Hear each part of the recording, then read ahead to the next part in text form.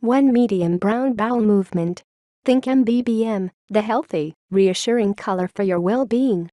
Keep your GI system running smoothly, checking these suggested color rules regularly and keep regular, twice a day is great. Virtually all brownish-tan to medium shades of brown, color caused by bile during digestion, and even green, colored by green vegetables, are considered normal.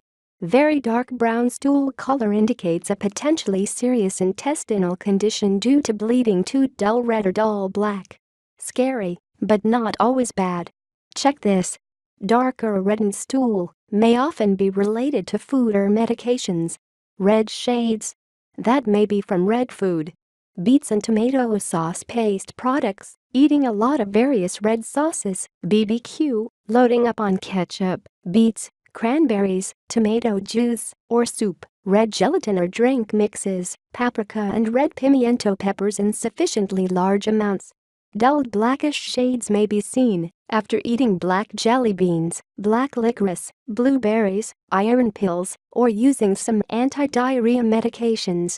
3. Green shades of green are considered unusual but normal, including green seen in diarrhea, regardless of color, can be very serious when food passes through the colon too quickly for final digestion there that can cause a green shade.